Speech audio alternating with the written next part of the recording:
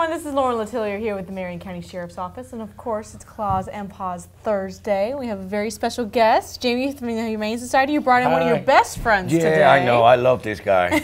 And he has his history. He's been in the shelter for a few months now. His name is Gunther. He's a year and a half. He's a wonderful dog. Beautiful He got dog. some pit on him. You can tell about that little smile in here. He got some shepherd mix, whatever he is, question mark, question mark. Regardless, he's a wonderful dog. He was left behind in one of the camping grounds around here in town. Oh. Person that was staying over there after they left him behind, he took him in, took him to his trailer, kept him for a couple of days. That's nice. And then I bring him to the shelter. We didn't have time at that moment to bring him in. I didn't have space at the shelter at that time. So I told him to keep him for a couple of weeks. He took him back home. And he came back 2 weeks after, and he gave me all these good credentials about Gunther. He's housebroken, he's great with kids, with cats. He loves to ride in the car. He'll make the perfect family dog. Really? Maybe you'll remember I put him in a video a couple of weeks ago with running with Scarlett. That's right. Who she's still in the best girlfriend for Gunther, but she's still in the shelter.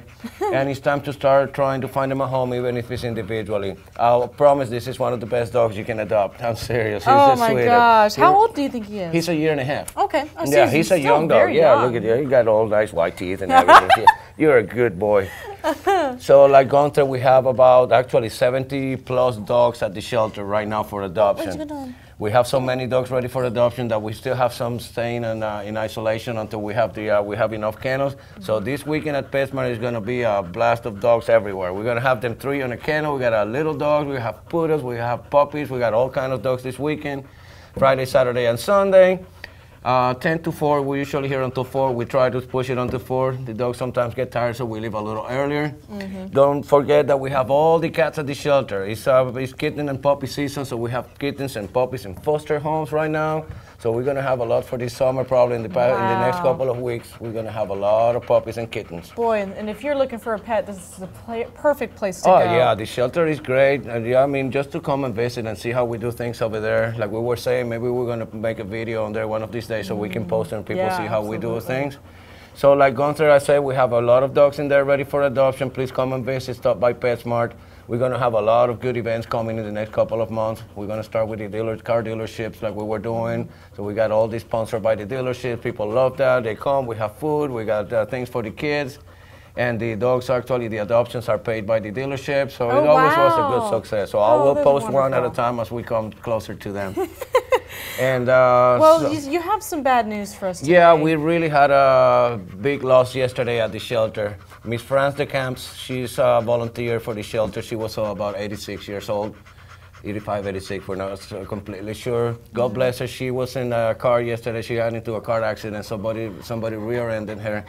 And it was a tragic accident. She flew out of the car and she passed away in the hospital. Gosh. She was a volunteer that actually we have every year we have the Volunteer of the Year award. We get the best volunteer of the year or somebody that we think is the main. Absolutely. It's named after her actually since the first time. We have a plaque and everything. She came religiously every day to the shelter about 4 o'clock. To give cookies, make sure the dog have beds ready every night, you know, and make sure whoever didn't eat, she put a little bit of wet food, make sure everything she really meant. And so it was a big loss for the shelter. We all are very sad about that. We're going to have a big memorial for her in a couple of weeks. She want to have her ashes put in the, where we have the memorial at the shelter with her dogs. Does she really? Yeah, she want everybody to have a party, remember her that way. So. God bless her. You never know. What we have in front of us is what we have. We will have to think about that. God bless her. And just a lot of people that knows her to know what happened. That's just a little bit of what happened. I don't know details. It's on investigation. You know how these things are. Yes. But I just wanted to mention her.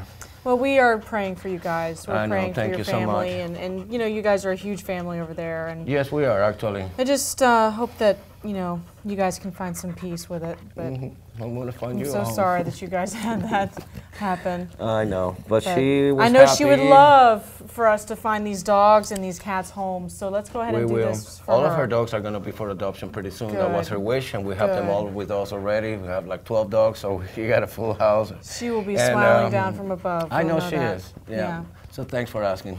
Well, thank you so much for joining us today. Oh, yeah. Okay, and thank you for bringing Gunther. Oh, I love him. Please come and see him. I mean it. He's the coolest dog you can find.